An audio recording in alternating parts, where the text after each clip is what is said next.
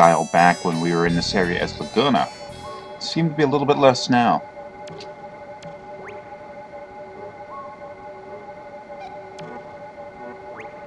Wow, look at this place.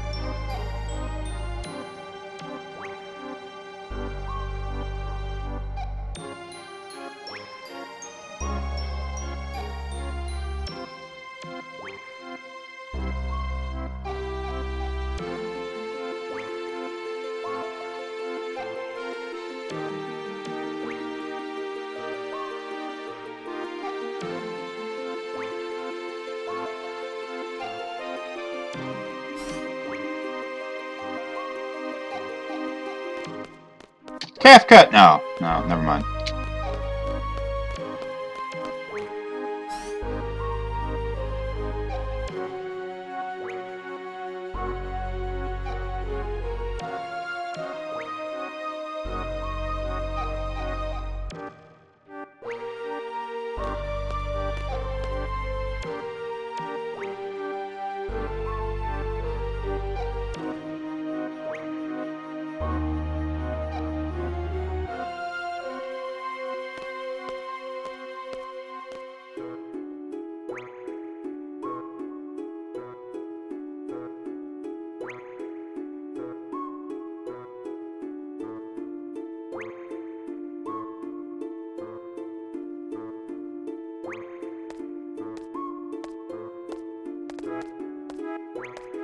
Okay, apparently we're just gonna leave her behind. Past experience with these people says maybe we shouldn't be trusting them, but, you know, our former enemy says go ahead and trust them, so, okay. Lunar Gate. What the hell is that? Where am I going here? Oh, okay, there we go.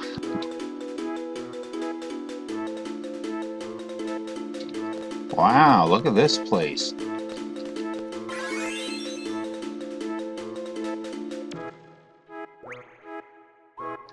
How you guys doing?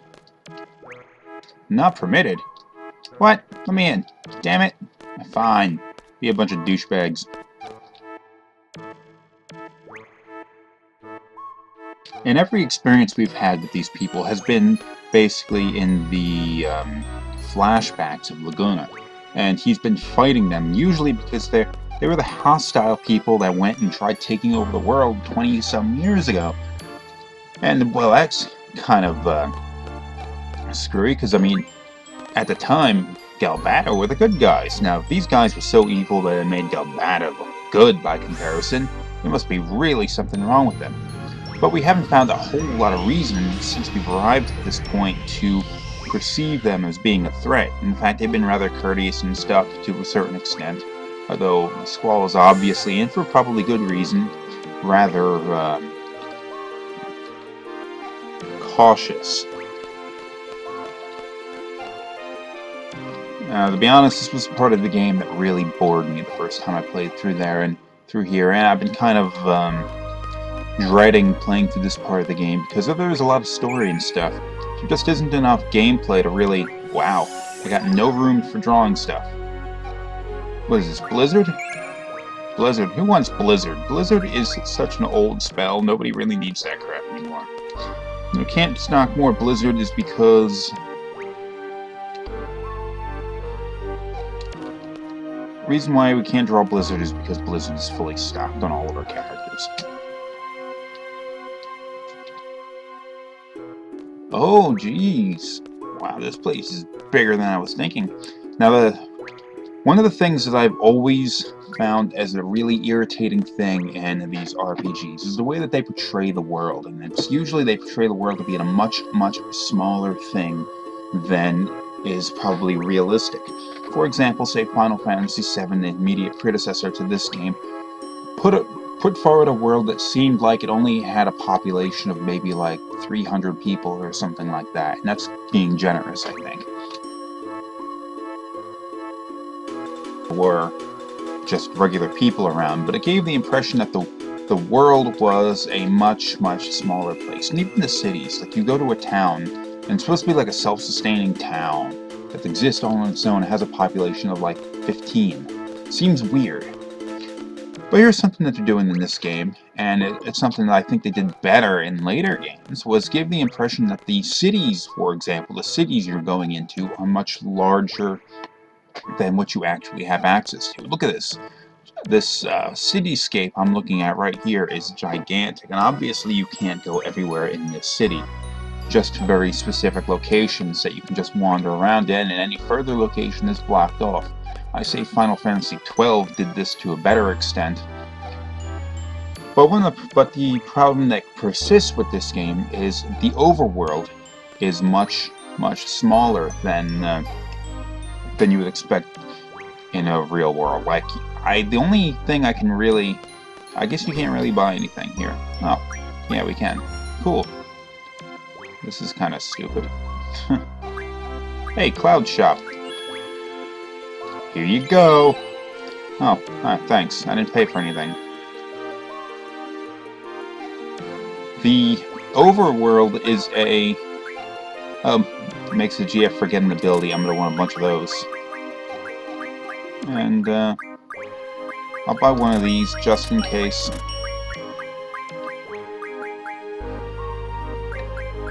It's important to be able to adjust your GFs, you know. Even though I spent a lot of money, you don't really need money for a lot of things in this game.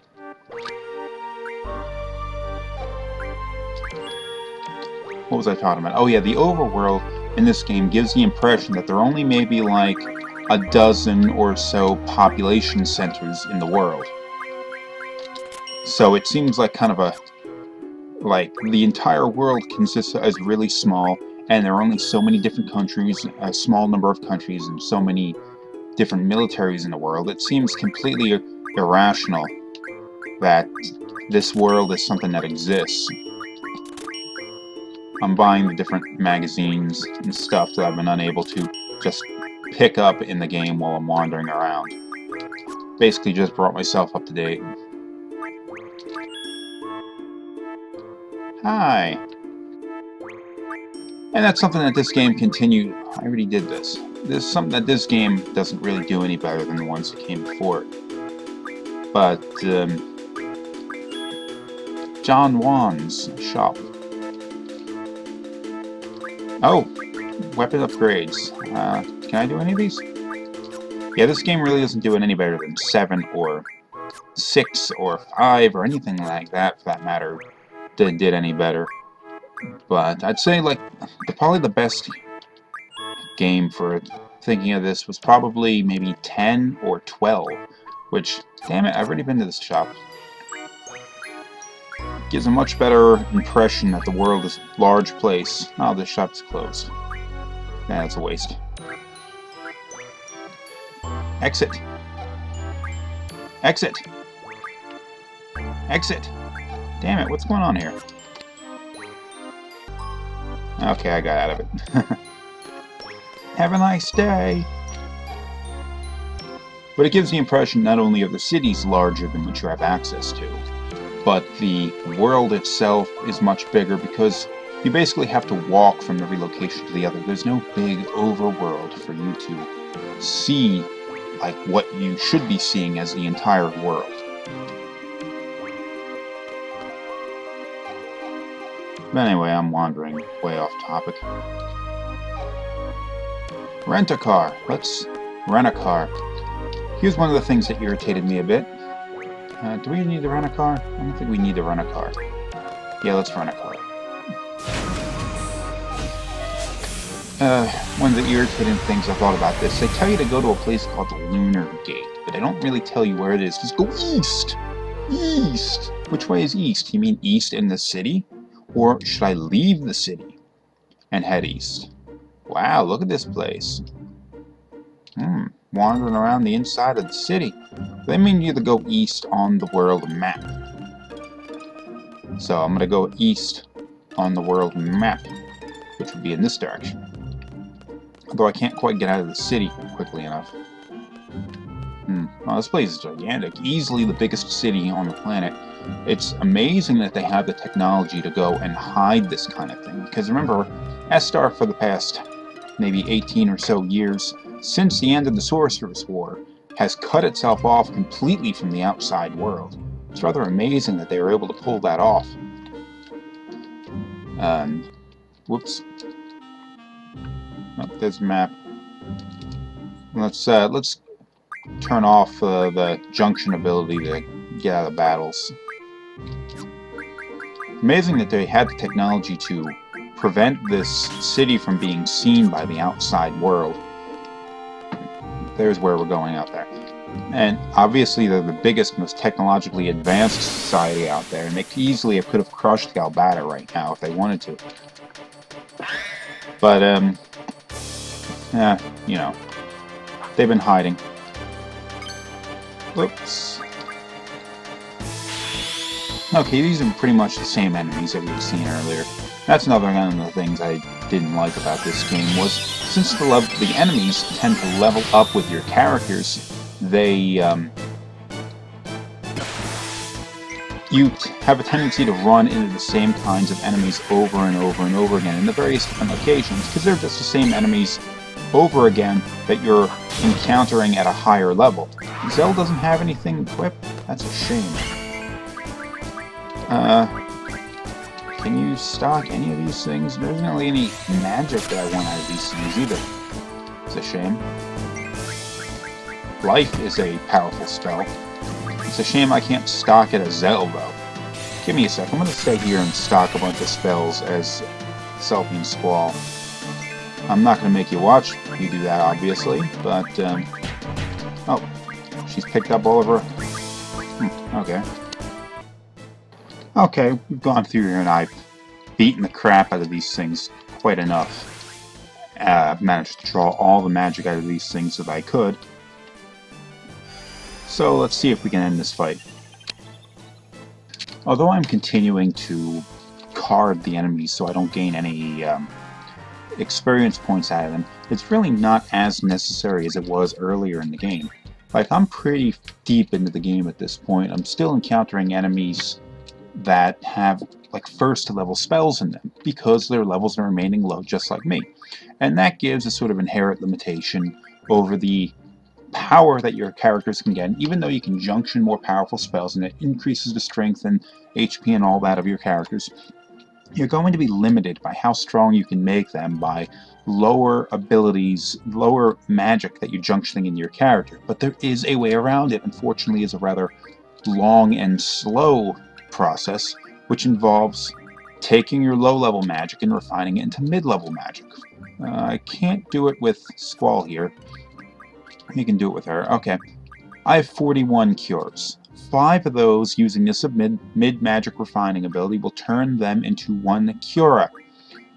I also have 100 cures right now, so I can't actually do that. I have too much. I already have 100. So you refine those into the higher levels. Then you go to high magic refine, and you can do the same thing by refining curas into curagas, which is a more powerful version, and it burns through quite a bit of your spell stock. Like, here we go. I have 8. And you go and you refine these to the higher levels, and then you go and take your higher level magics, and then you go and junction them. See, 15 to 45. Used up all the cura spells that I have, but refined them higher, so now I can junction those higher level spells and get a better effect out of it. Let's see if I actually got anything out of that. Also,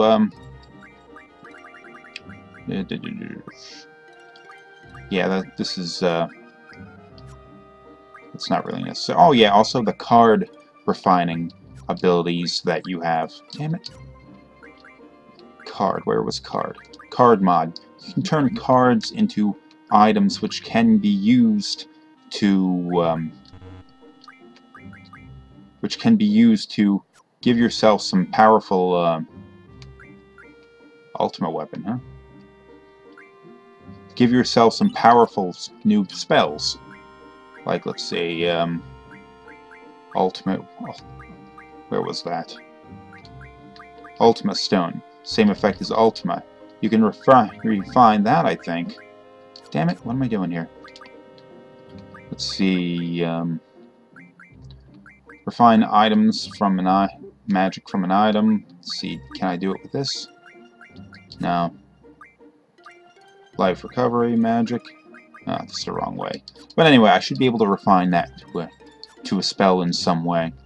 Also, I'm not particularly, it's not really necessary anymore for me to prevent my characters from leveling up a lot because I've gained new ability, Strength bonus, +1 bonus to strength at level up. Squall is only at level 22 at this point, and the maximum level is, I think, 99. Every time you level up, your strength is going to increase by 1, regardless of whether it would have gone up by that level or not. Leveling up normally is actually kind of a pointless thing in this game because your stat gains by leveling up is very minimal. So leveling up doesn't really make you stronger. It's the junctioning that makes you stronger. But when you have these stat boost abilities, your abilities increase rather dramatically when you level up. And later GFs, I'm going to get later on in the game, increase various stats when you level up, not just strength.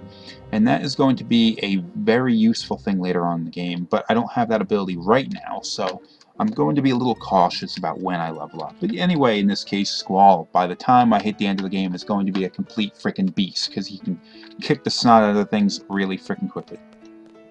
This place looks familiar, doesn't it?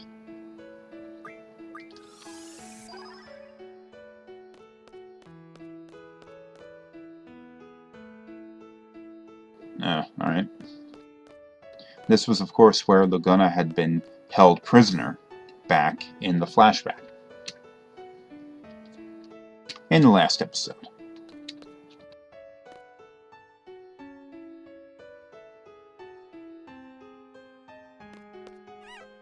They seem to be treating these little things better than they did in the past. Saw one playing around outside, not, That's where I was supposed to go, wasn't it? I was going to the Lunar Gate. Is that where I am right now? Or did I go to the wrong place? Shit. I think I might have went to the wrong place. Give me a sec. Yeah, I did go to the wrong place. This is where I needed to go. This is the Lunar Gate. I ran all the way to the wrong location. Kind of a dumbass.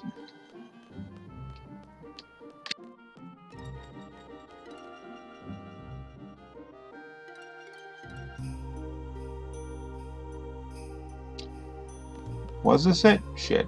I'm hoping this was it. It's been a little while. Been a little while.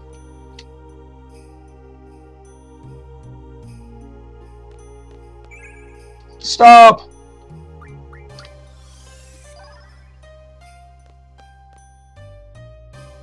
Damn it. You tell me this is where I'm supposed to go? What is wrong with me? There's a lot of things hanging around here. That looks promising. Let's run all the way back there. Oh, shit, there it is. That's definitely it. There's a lot of places you can go check out in this place. There's the thing I was just at. Jeez, Estar have clearly put their stuff all around here. Okay. Yeah, this is where I'm supposed to go. Jeez, imagine how confused I was the first time I played this game when, I really had no idea where I was going. I'm running around like kind of a dumbass. I guess I could have driven the car. It would have got me here a lot quicker. A car showed up, but I'm not getting out of it because I walked. Exercise.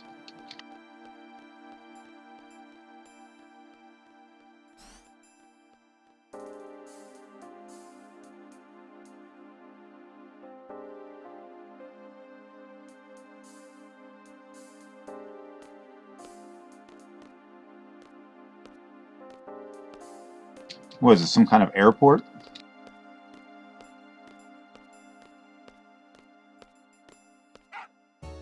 Hey, a dog. Oh, it's Angelo.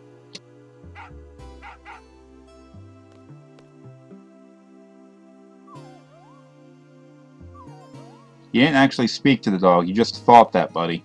You realize you didn't say that out loud, right?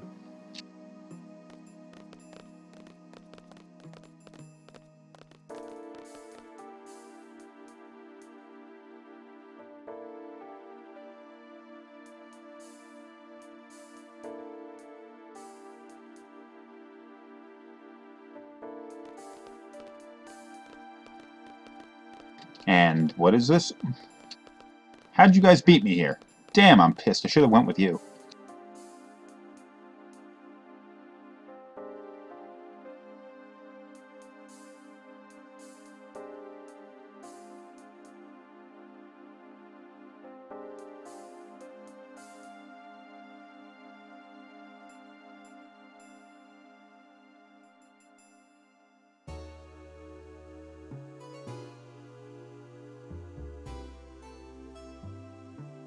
Space?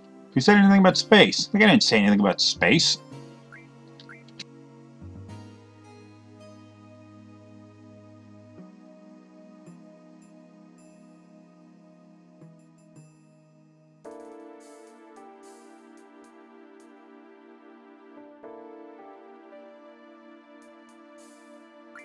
Sure.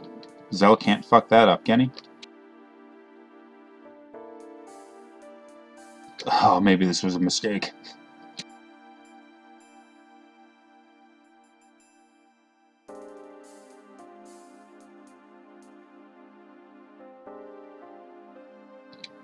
I guess it really doesn't matter who you bring with you. There will not be any battles. So... She's unconscious, but who cares? Let's do this!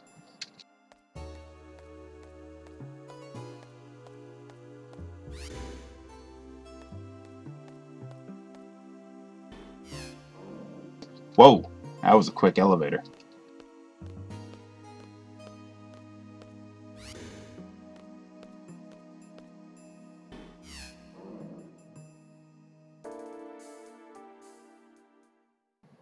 This doesn't look much like a rocket to me.